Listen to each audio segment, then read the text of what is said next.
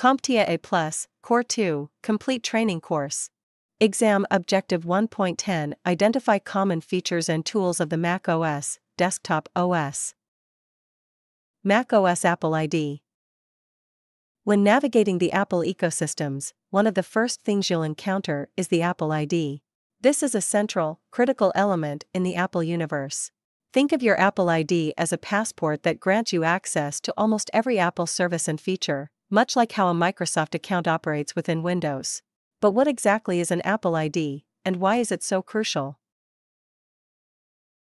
At its core, an Apple ID is an account used to authenticate your identity across all Apple services. It's the key that unlocks a host of features and services, from the Apple App Store and iCloud to iMessage and FaceTime. When you create an Apple ID, you provide an email address, set a password, and enter some security information.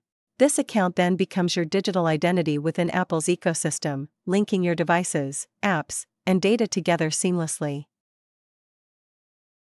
Now, this may be all well and good, but let's talk about what happens when things go wrong, like when a device gets locked after too many failed login attempts.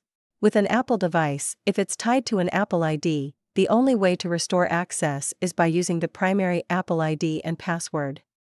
This recovery process may seem simple, but let me throw a monkey wrench into the mix. Imagine a company has a batch of new Apple devices that it plans to distribute to its employees. To keep things simple, employees are encouraged to use their personal Apple IDs on these devices. While this approach may seem convenient at first, it can lead to significant challenges down the road, particularly with Apple's lock feature. Apple's lock feature is designed to protect your device by linking it to your Apple ID. If your Apple device is ever lost or stolen, this lock feature makes it nearly impossible for anyone else to use or sell the device.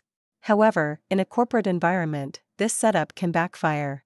If an employee leaves the company and their personal Apple ID remains tied to the device, the company could find itself locked out of its own hardware.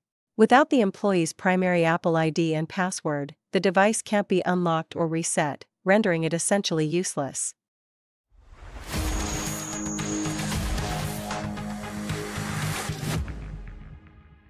Thank you for watching. Subscribe for more great content.